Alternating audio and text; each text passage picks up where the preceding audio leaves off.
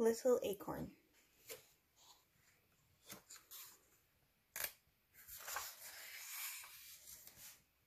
When I was just an acorn, nobody noticed me.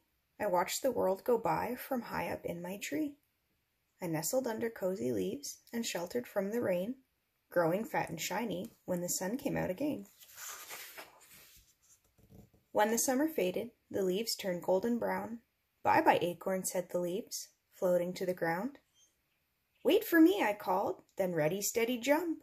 Whee! I tumbled through the air and landed with a thump.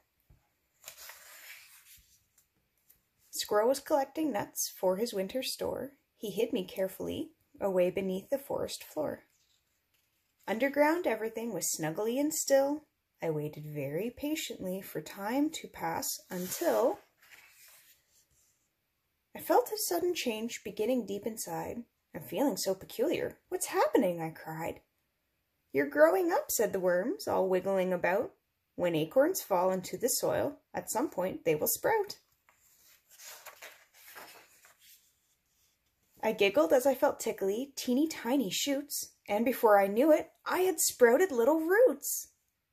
I started to stretch up, wiggling left and right, reaching up until I pushed out into the light. Warmed by gentle sunbeams, my little leaves unfurled. I was so excited to be back out in the world. As the weeks and months passed by, I grew and grew and grew. Squirrel spotted me and said, "I've been looking everywhere for you." The seasons changed and so did I, in sunshine, rain, and snow.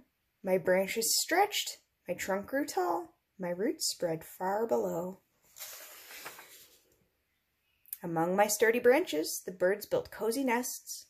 My twigs and leaves made soft warm beds for my feathered guests. Spiders weaved their sticky webs and beetles scurried by. Squirrels scampered playfully and made their homes up high.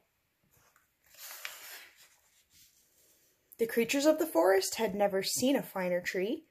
I wondered, would there ever be another one like me? Then one breezy morning, I woke up with a yawn. I stretched my branches and out jumped a special little acorn.